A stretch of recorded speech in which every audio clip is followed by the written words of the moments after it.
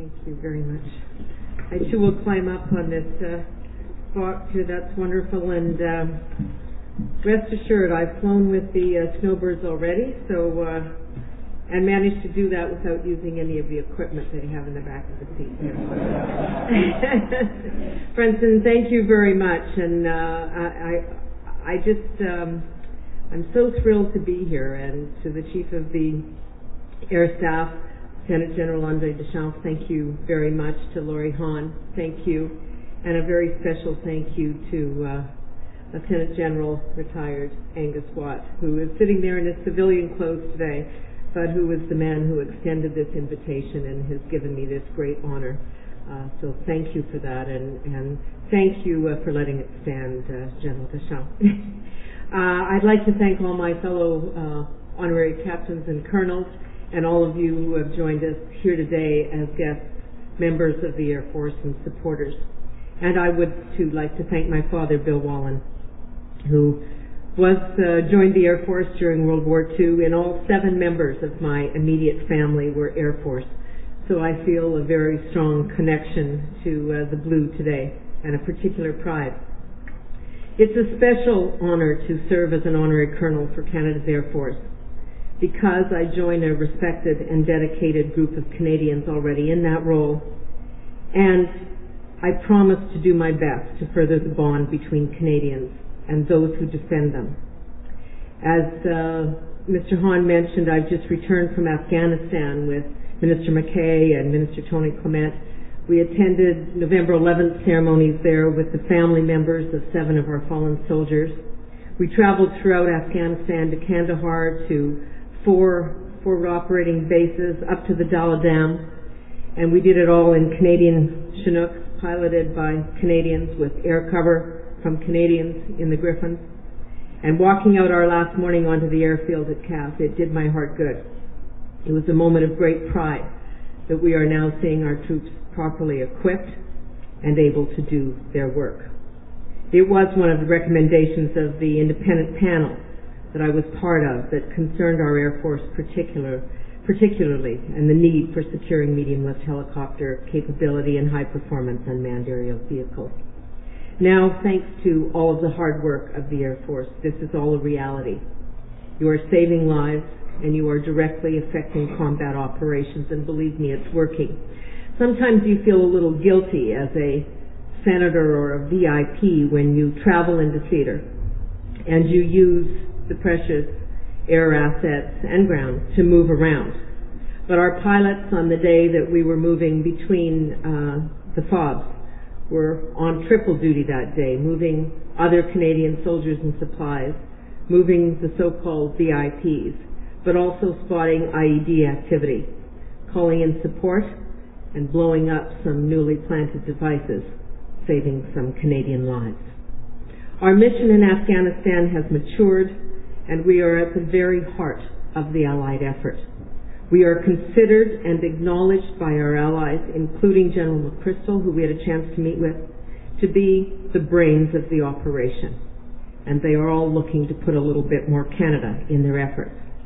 I remain convinced that we are in the right place for the right reason. We chose to be there. Just as our allies had, we responded to the attacks of 9/11 that killed our citizens, and we joined the American-led Operation Enduring Freedom. But because we continue to be threatened, both here and there, as others try not only to kill us, but to undermine what we believe in and what we stand for, we chose to stay in a very significant way. We sought out that Kandahar assignment for NATO in 2005, sending 2,500 of our young men and women into the toughest part of a very tough neighborhood. And in Afghanistan, there is no doubt of the monumental humanitarian need, nor of the security imperative. As we said in our report in the independent panel, our presence in Afghanistan is fully justified, whether considered from the point of view of international law, humanitarian need, or Canadian or global interest in security. If we are not willing to lend our military resources when asked to do so by the United Nations, in a mission coordinated by NATO, in a country whose democratically elected government wants us, and whose citizens desperately need us, then we wonder where and when we would do so.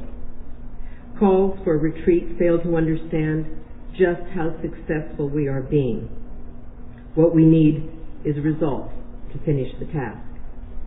Success is possible for the Afghans and for us, because success is stability and a sense of hope, and we are getting there.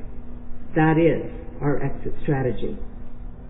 As one observer once noted, if you can't offer people a vision of what a government should do, then you won't be able to persuade them about the things it shouldn't do. This is precisely what our civilian and military volunteers are doing. It is powerful, and it is the right thing to do, and it is changing minds and hearts. It all puts me in mind of the words of Theodore Roosevelt in a speech given at Paris in the Sorbonne in 1910, and this always rings true, and having just in mere hours come back from Afghanistan and the dust and the dirt that you all know is there, it reminded me of this. It is not the critic who counts, not the man who points out how the strong man stumbles or where the doer of deeds could have done better.